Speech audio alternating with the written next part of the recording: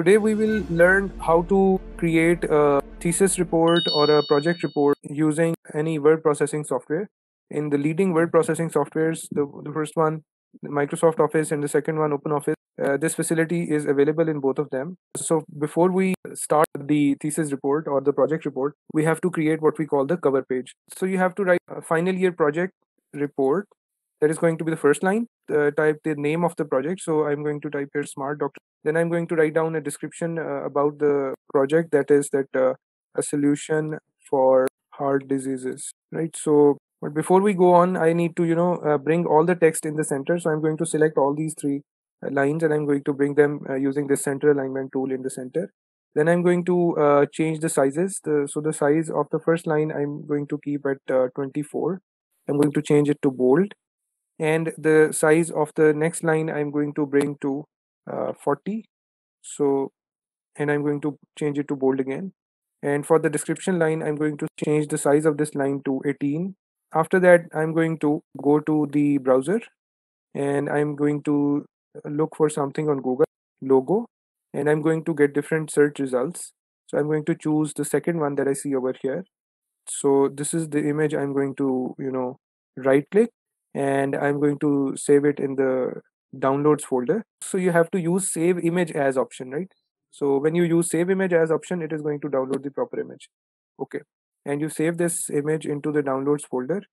Once it is downloaded, and I'm sure that it is downloaded, I'm going to go to the insert option in this insert menu and select the image option. And before I do that, I will make sure that the cursor is blinking somewhere after the after this fourth line.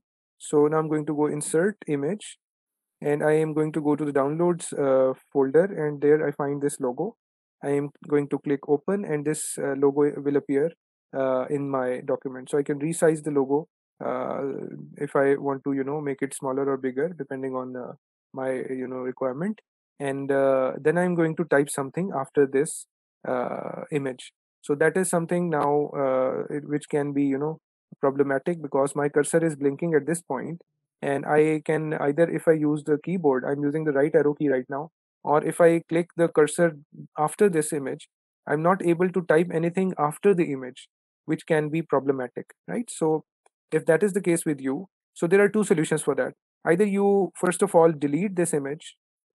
So I'm turning on the non-printing character or formatting marks. The indirect solution is that I delete the image, I use the enter key couple of times, and I make enough spaces, and then I keep the cursor blinking above some of the paragraph marks, and then I go to the insert image, and then I insert the image. And now you see that you may have to use the enter key couple of times to come below this image. But there is another way of doing this. You can go and you can use this wrapping off, this option of wrap off. There you're going to need to you'll need to do two things. First, you'll have to turn off the wrapping. Then you'll have to change the anchor point to paragraph. If anchor point is something which tells the Word document how to treat the image. So if you have selected the two character option, it means that the word processing software is going to consider this image as a character, and a character is like A, B, C. So this image will be treated just like A, B, or C, a single character, right? So but if you have changed the anchor point to paragraph, the word processing software is going to think that this image is like a paragraph. So it will be easier to maneuver the placement of this.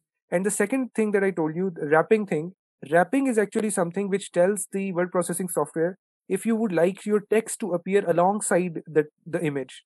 So if you want the text to appear on the right or left side of the image, you can use one of these options, like wrap right, wrap left, optimal page wrapping, or page wrapping, etc.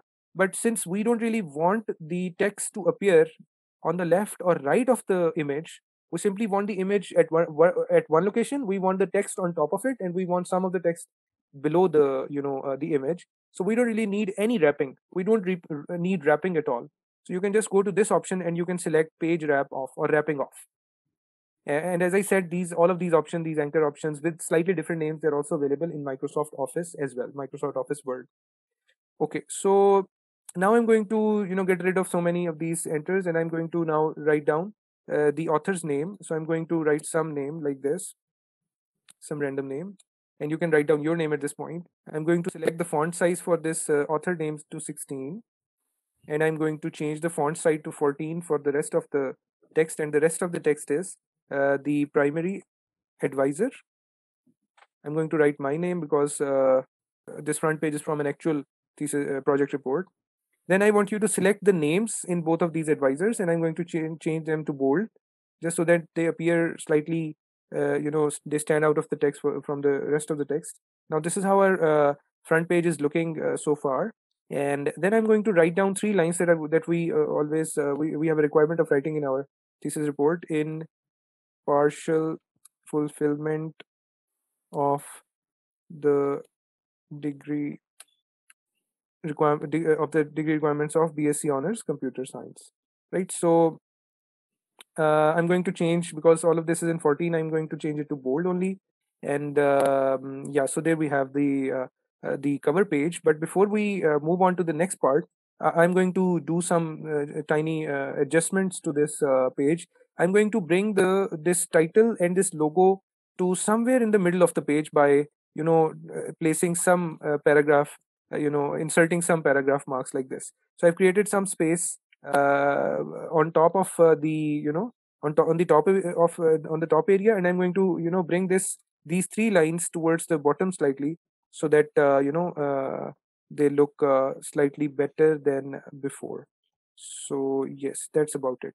So you can see that the vertical placement of all of these lines I have done manually using simple enter keys. You can see using these paragraph marks that I have placed different paragraph marks.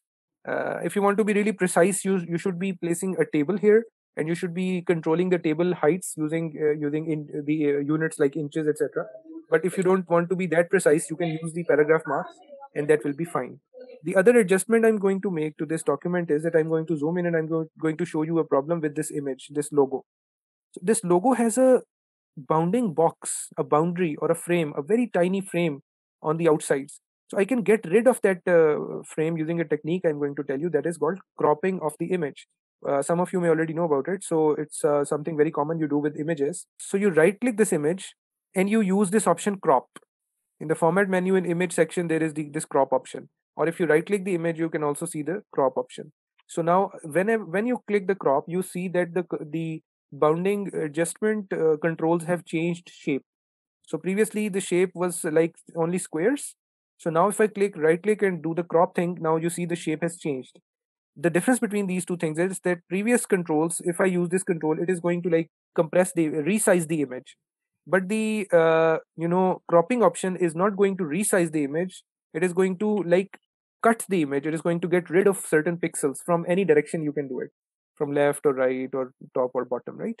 So I'm going to go to the crop option, and I'm going to crop each side slightly, so that this bounding box or this frame which we really don't want can go away. So now you see that there is no frame on either side of the image, and now the logo looks very clean. And let me zoom out for to the complete page. Now the title page looks much better than before. The logo is exactly in center. The project title is here. What this document is about is on the top.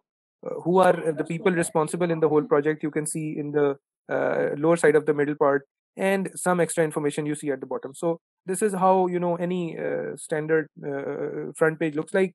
Obviously there could be other options. Some people may like that the logo should be on the top and stuff like that. I don't mind, you can do it, but for now, for this particular exercise, we're going to stick to these specifications. Any questions? So we are going to, so for example, my cursor was blinking at this point over here, and I press the control break using control plus enter key on the keyboard. So I'm going to do that, control enter. So you see that because the cursor was blinking right after the author name, everything after that went on to the new page. So we don't really want that, right? So I'm going to press Control Z or Control Z. It is all going to come back. Now I'm going to place my cursor at the end of the last line, the last word of the last paragraph in the first page. And now I'm going to press Control Enter, and you see that I have a new page which is blank, which is empty, and we can start a new, something new in this page. So now I want you to go to the browser, your internet browser, and go to Google and type Linux and Linux OS and type Wikipedia. So the first result is for Linux operating system from Wikipedia. I'm going to click this, and I am actually interested in a couple of headings to be used inside as a sample headings inside my document. So I just want to save some time for typing all of these. So this is my idea, this is my plan. I want to have like 5 chapters in my thesis. Each chapter is going to have a name, and then there are going to be some subtopics. Sometimes there are going to be less subtopics or subheadings in my chapters. Sometimes there are going to be more. So I am going to simply select using mouse and left key. I'm going to select the first 5 articles, although I could go below in this page, and I could also select the text of my everything over here, but I just want to keep the document very clean and without any complexity.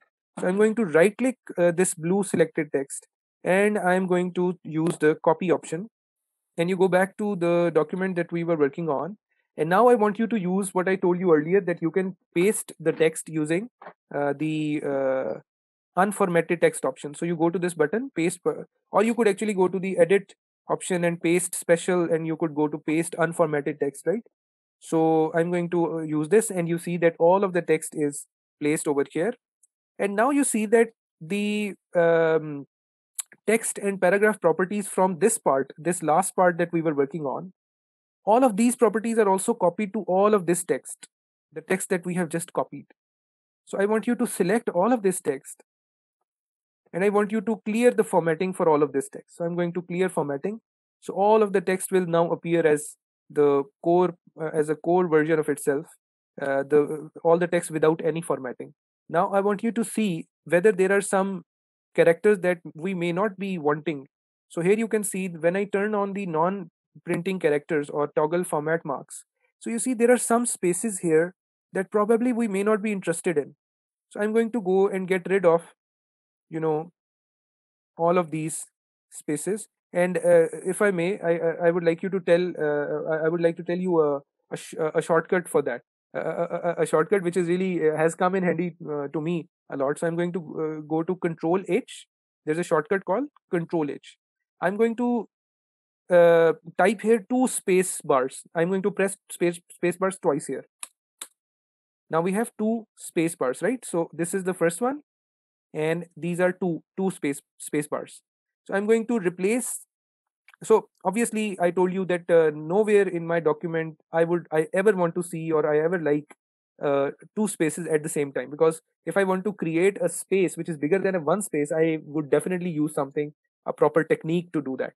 So I'm going to find in my document anywhere if this find option finds 2 space bars, and I'm going to, now there are two options. Either I could replace this with a blank thing, that it simply gets rid of any space. But the problem with that is that if you are left with, so it deletes only pairs of spaces. But what if the pairs of spaces were on in they were not pairs, they were in odd numbers, like there were 5 spaces? Then it would get rid of these two, because I looked for these two. It is going to replace them with nothing. Then it's going to look for these two. It's going to replace it with nothing, because it will be deleted. Actually, by nothing I mean that it is going to be deleted. But what about the last one? It is going to stay there. So I want to find any space which is in this format, and I am going to replace it with a single space. And I'm going to repeat all of this process multiple times, so that a point comes when I am left with no spaces. Let's find. So I'm going to go find, and let's keep the cursor here. Find next. So it has found this space. I'm going to use the replace option. So now these two were replaced by one space bar, one space, and then I'm going to use replace.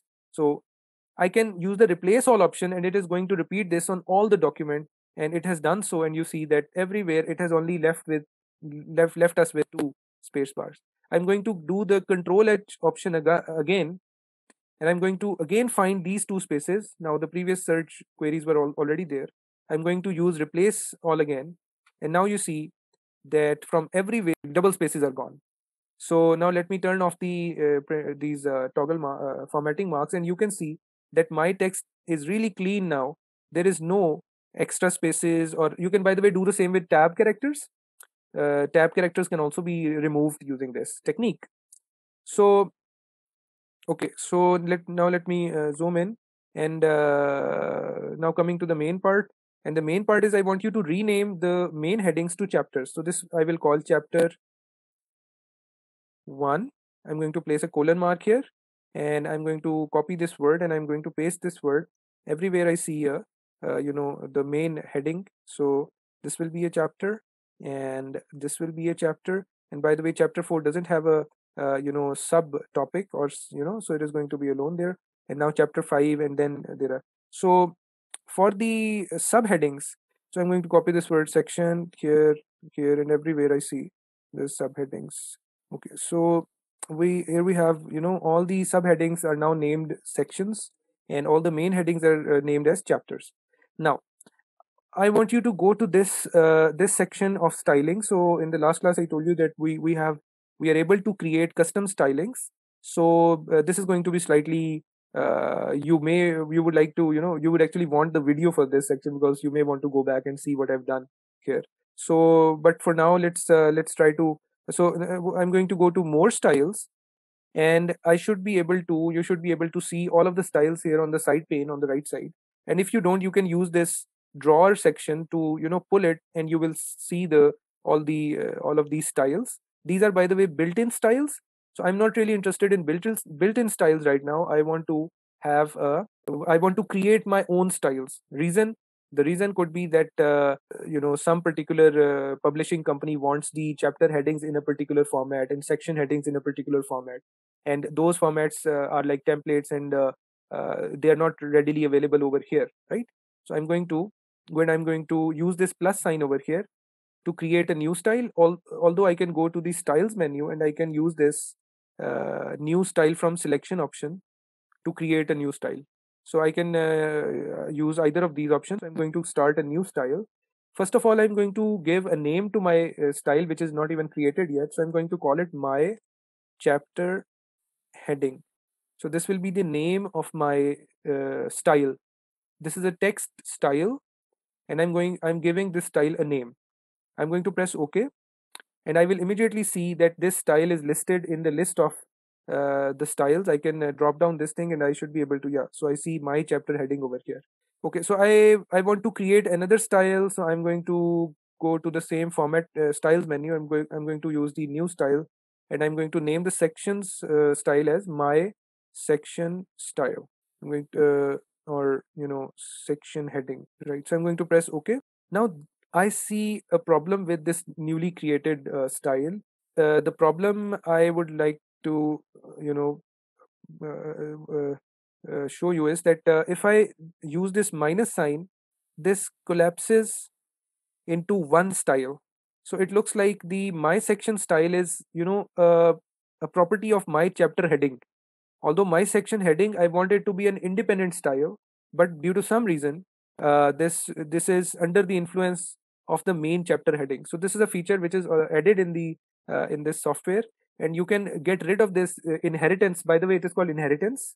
For some reason, my section heading is being inherited, or it is inheriting all the properties from my chapter heading.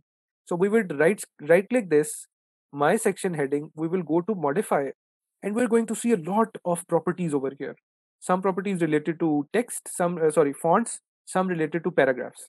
So I want you to go to, first of all, go to organizer tab and change this inherit from option. Now you see in the inherit from option, you see the name of my chapter heading. So we don't want that. The problem of having this would be that if I change any properties of my chapter heading, those properties are also going to be applied to my section heading, and I don't want that. I want both the styles to be absolutely independent of each other. So I'm just going to go drop down this, and I'm going to select on top, there will be none, the option none. So I want this my section heading style to inherit from none, to not inherit from any other style. So I'm going to press OK.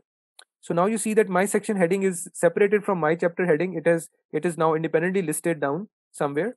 And if I go to this drop down menu, I see that my chapter heading is somewhere here, and my section heading is somewhere over here. So far so good. We have successfully created two custom styles. And now I want you to right click this my chapter heading and click modify.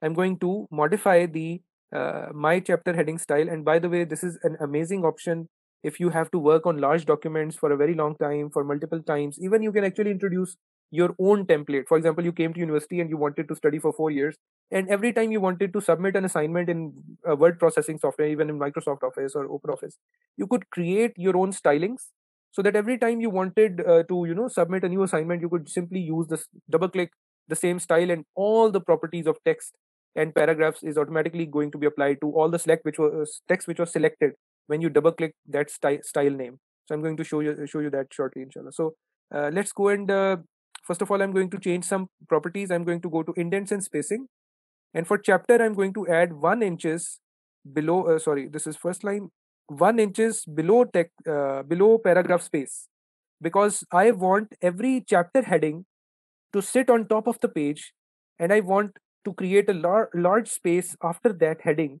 before I can type my chapter text. That's logical, right? So the chapter heading should be there, and after that I shouldn't be able to type anything for at least 1 inches, because I want the chapter heading to sit on top of all the text and slightly away from the text. So I'm going to go below paragraph spacing to 1 inches. I'm going to change the alignment to center, because I want each chapter heading to appear in the center of the page. Similarly, let's go to font. Okay, so let's so I was saying that I am in the modification section of my chapter heading. So I'm going to change the font style. I'm going to leave the font style in the default name, whatever the default name is, and I'm going to go and change the style to bold, and I'm going to change the font size to 20. Okay, and then I'm going to press OK. So how many properties have I changed inside the my chapter heading? Only I think 4 or 3. 4, I think. The first one is below paragraph spacing. The second one is center alignment. The third one is the bold style of font, and the fourth one is 20-point size. I'm going to press OK, and I will not see any change in my document because I'm just creating a style. Although you will see this style to appear in the same formatting that you have just applied. Now you go to the My Section heading, you go into the modification section by right clicking it and going into modify, and you will see this picture again, and you will first of all, and for this I'm not going to change too much. I'm just going to keep the alignment to left, which is by default here, and then I'm going to go to font. I'm going to change the font to Calibri. Just for a change, I'm going to change the font name to Calibri, and I'm going to change the font style to bold, and I'm going to change the size to 16. Now I'm going to press OK, and you will see that this My Section heading sample, this name also appears in Calibri font with 16 font size. So, and by the way, because my text, probably this text was already selected, so this style is already applied, I'm going to clear the formatting from it. Now I'm going to, one after the other, I'm going to select all the lines, all the headings, and I'm going to apply these styles that I have just created. For the chapter line, I'm going to select all this chapter line. I'm going to double click this My Chapter heading, and you will see that, all the properties are applied. The text is automatically center aligned. The size has gone up to 20. There is now 1 inch space after after the chapter name. So all of these properties are automatically applied, and as many times I'm going to do it, they are going to be applied. Now I go to the chapter 2 name. I select all of this line. So for this, I have to select the complete line, because these properties are related to text more than paragraph. So I'm going to double click this style, My Chapter heading. Then I'm going to go to this chapter 3 line. I'm going to select all of this text. I'm going to double click the My Chapter heading. Then I'm going to go to the chapter 4 line. I'm going to double click My Chapter heading. Then I'm going to chapter 5 line. I'm going to double click My Chapter heading, and then I'm going to, yeah, so this was the last one. So now I'll be selecting all these section headings, and I can select multiple of them if they are placed near to each other. And then I am going to double click this My Section heading style name, and all of these properties will also be automatically applied to all of these subheadings or section headings. So I'm double clicking this, and you see all of these properties are applied to these section headings. So now I'm going to go select all of these. I'm going to double click My Section heading again, and all the properties are applied. Then I'm going to these, I'm going to double click My Section heading. Then I'm going to select all of these section headings. So for the last part, I'm going to click this My Section heading, and now all the section headings have also copied this property. Okay, so the next thing I want you to do is, it is going to sound strange, but I want you to bring every single heading on a separate page.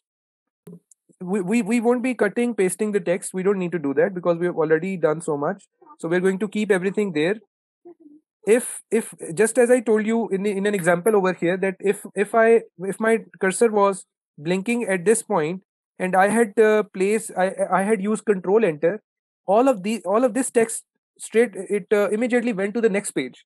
So I'm going to go and I'm going to keep my cursor blinking at this particular point because I want all of this line on the next page. So I'm going to set my cursor blinking at this particular point. I hope you guys can see that.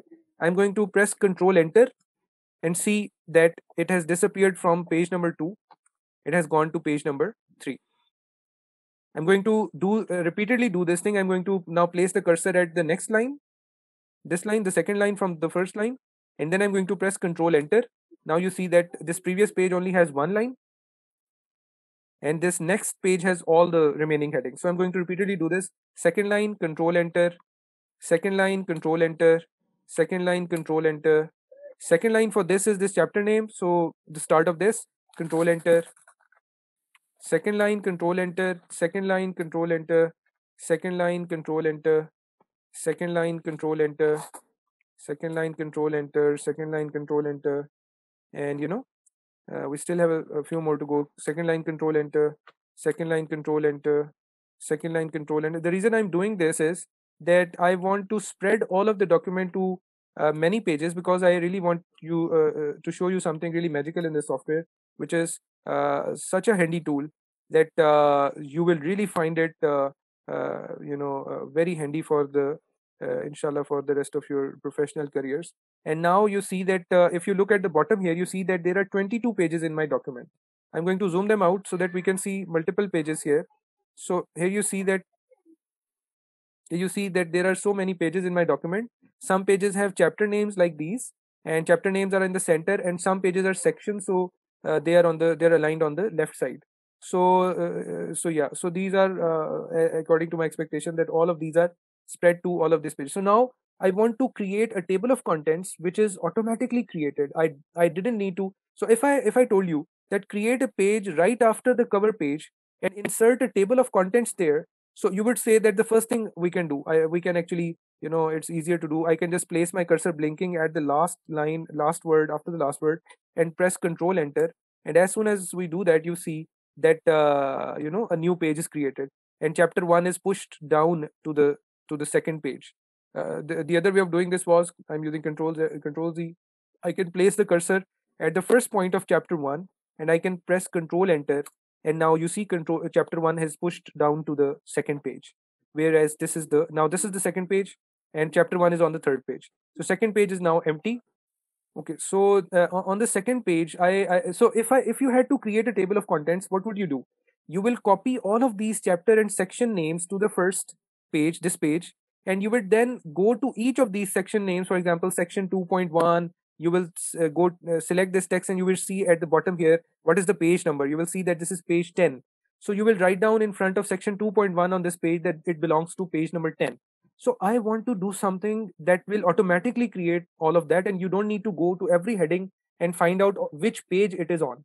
And by the way, during working, sometimes the pages change. So if the pages have changed during working, then it is really difficult to change the page numbers manually and keep checking all the changes in page numbers for each of the headings. So this tool is going to be really handy for us. So I go to the insert option and I go to table of contents option, and in the table of contents I see an option called table of contents, index or bibliography. So I select this, and by the way, before I select this option, I must make sure that my cursor should be blinking at the point. And let me first, so I'm going to use the clear formatting option, and I'm going to leave my cursor blinking at the start of the second page, and then I'm going to go to the insert option, insert table of contents, and then I'm going to select table of contents, and I'm going to see yet another menu, which is a large menu like this. And in this menu I select I check this box called additional styles, and when I select the additional styles option, that this button assign styles becomes enabled. I select this button and I see this option menu. In this options thing, we see that all the style names are listed over here, the built-in styles and the styles that I created right now, and all the styles which are listed under 0 are the styles which will not be included in table of contents, but I want to include the styles called my chapter heading and my section heading in table of contents. So I'm going to use my chapter heading at level 1. Level 1 means that in this sample area you can see heading 1 and entry, these two words, these are on level 1. Heading 1.1, heading 1.2, these are on level 2. And if there were subheadings, they could be put on level 3 and level 4 and so on. So I'm going to bring this my section heading to level 2, my chapter heading on level 1, my section heading to level 2, and all the built-in styles will be kept, or they will be left on level 0. Then I'm going to press OK. Then I'm going to press OK just once more. But before I go press OK, I can give different title to my table of content. I could type here something else like table of contents for my project, etc. Like this. Or we don't really need this, so I'm going to get rid of this. So I press OK, and you see that there's magically the complete table of content has appeared. And here you see that the table of content has a heading which says table of contents, and then chapter 1 is actually physically placed on page number 3. This is, by the way, you cannot edit this directly from here. You'll have to do something else. And then all the sections, they are separated, indented out a bit. And then page numbers are actual page numbers of those headings that you have just seen. Now let's final thing. We are done. The final thing I just want to demonstrate to you. For example, you were typing your project report, and the last heading, this last heading, due to too much text in the second last heading, the last heading was pushed down to 2 more pages, and the page number of the last heading was now page number 25. So now on runtime, the page number of one of the headings has changed. So let's see if that change is reflected in this automatic table of contents. So I'm going to go and I'm going to zoom in, and I'm going to see that the last heading still says page number 23. So in order to correct that, you simply right click this table of content and you select this option called update index. And as soon as you click update index, you see that page number of the last heading is updated to page number 25. Amazing option, very convenient thing to do for large documents. And I hope you understood the concept. If you don't, you can ask any question. Chapter 5 is right now located at page number 16. So let me place the cursor at the beginning of chapter 5 name and use control enter 2 times. And you see now chapter 5 is instead of 16, it is now on page number 18. And all of the the other all the heading names which are after chapter 5 name, they will also be relocated to other page numbers. So now let's go and see what happened to our table of contents. So here you see that chapter 5 is still on page number 16. It is shown to be on page number 16. I'm going to right click this. I'm going to use the update index. So I'm going to simply right click this in this gray area anywhere, and I'm going to click on update index. So now you see that chapter 5 is shown on page number 18, and all of the remaining headings, the page numbers for them are also updated, also changed, which is as I said earlier, is a great option. And this is I would say no large document can survive without an automated table of contents. By the way, you can also add bibliography, list of figures. All of those things can also be made automatically using these options which are available here.